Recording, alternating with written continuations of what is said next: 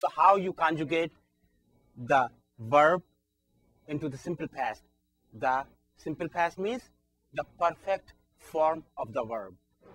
So what you do is root verb, very easy. The formula is this: root verb plus danda, and make one word like that. That's all you have to do. I'm going to give an example. Make kharidna's root verb. Kharid, and put danda after that, Kunal. Kharida. Kharida means bought. Okay? That's all. Now, sometimes root verb also has danda already. So can you put two dandas? For example, let's see.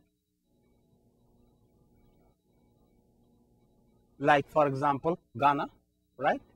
That's very good.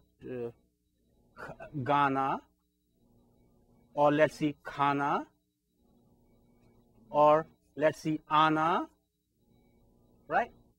They have done. If you take it out, if you make root of these verbs, ga, kha, a, and we learned root verb plus danda.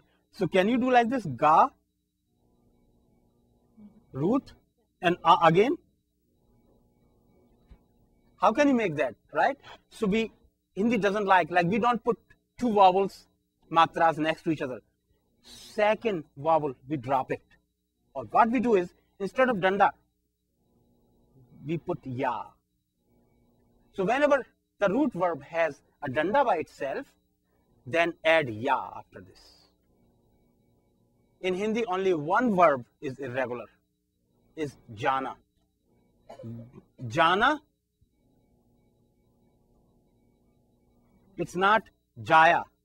It should be jaya, but we don't say that. Sorry, we don't say that way. We say gaya.